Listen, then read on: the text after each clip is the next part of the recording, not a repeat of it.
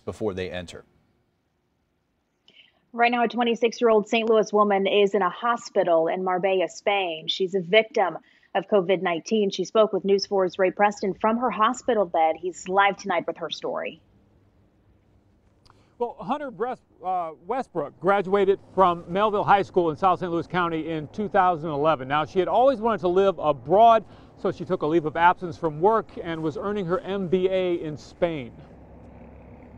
My mom actually didn't know I was in the emergency room, and I gave her a call and said, "Mom, I'm okay, but I am on an IV and I'm most likely going to get admitted." That call came 2 weeks ago. It was 4 o'clock in the morning in St. Louis. She had the chills, fever, and cough. I had this crazy elevated heart rate where I couldn't get it down. Hunter Westbrook was admitted to the hospital and tested positive for COVID-19. Westbrook grew up playing soccer, earned a college scholarship, is athletic, was healthy and in good shape. But as Westbrook says, COVID-19 doesn't take mercy on anybody.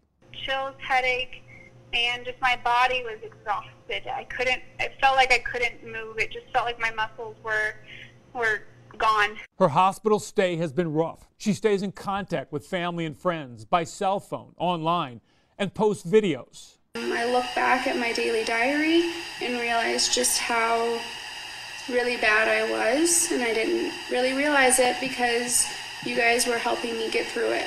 With COVID-19 proving fatal for so many people, including those who are young and healthy, Westbrook could be considered one of the lucky ones. She says she's being phased off oxygen and could be released on Monday.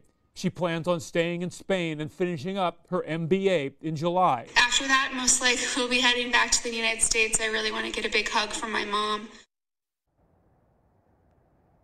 Her mother, Kathy Westbrook, is at her home in South St. Louis County. So what's it like as a parent when you're here and your child is half a world away in a bed in a hospital in Spain with COVID-19? We will hear Kathy Westbrook's thoughts coming up on News 4 at 6. Reporting live, Ray Preston, News 4.